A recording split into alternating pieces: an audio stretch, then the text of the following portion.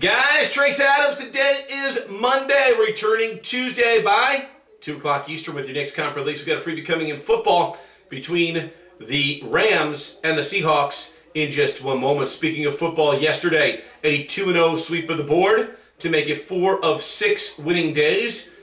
It was a top-rated 1,000 star. Dallas and Detroit, NFC total of the year going over the posted total, and you got it for just $5. As those teams with that wild combined fourth quarter to take us over the total rather handily come that final buzzer. Also, a 500-star pay after you win, absolute blowout. San Francisco over Jacksonville. I predicted a 35-10 final. It was actually 42-10. I'll take it. It's a winner. It's a 2-0 sweep. It's 4 of 6 days on the plus side. And tonight, top-rated 1,000-star winner number 5 of 6 goes out on your football game between Seattle and St. Louis. That is a top-rated 1,000-star winner number 5 of 6. Also, a 500-star pay after you win total release for Game 5 of the World Series between the Red Sox and the Cardinals.